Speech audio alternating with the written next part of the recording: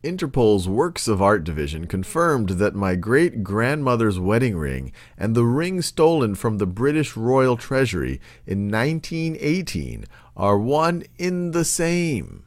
All right, so this is interesting. They've underlined the word "in," and this expression "one in the same" is sometimes something that you might hear, but it's actually the incorrect expression. The correct expression is "one and the same." One and the same. And it's just an expression people use. It's kind of to be extra redundant, I guess you could say, because to say that they are one and to say that they are the same, well, you're saying the same thing over and over, but it's kind of making it clear they are one and the same. This is an expression.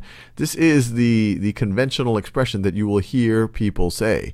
So this "in" should be "and." And this one is a pretty hard one because of how often these two expressions are confused. One in the same and one and the same. People will hear someone say one and the same, or hear them say it really quickly, one and the same.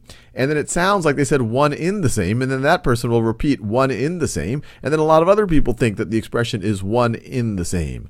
But one in the same, if you think about it, just doesn't even make a lot of sense. It's like having one thing in the same thing. So just remember that just it's a little bit strange. The correct expression is one and the same. So we definitely don't want to leave it the way it is. One and the same, one of the same. Well, that's not the expression. And one over the same, that's not it for sure as well.